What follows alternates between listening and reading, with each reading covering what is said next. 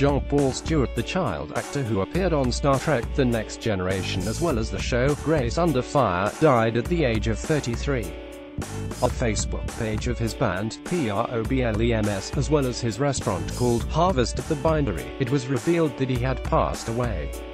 At this time, his cause of death isn't apparent as it wasn't made public.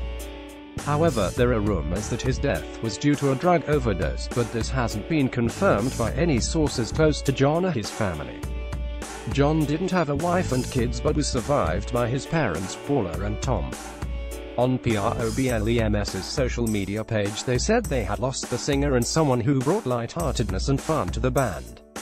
It is with heavy hearts and saddened minds that we announce the passing of our dear friend and singer Johnny Jules, aka posted by On. As you may know, in 1990, Steuer became the first actor to play Worf's son, Alexander Rozhenko, on the series Star Trek: The Generation, which went on to become a cult classic.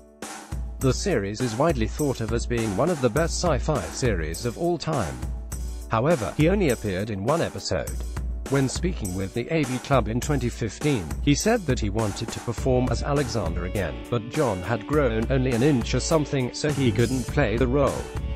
Necessarily, the man couldn't play the character because the producers of the show wanted him to portray a different age, which he apparently couldn't because it was out of his reach as a 6-year-old.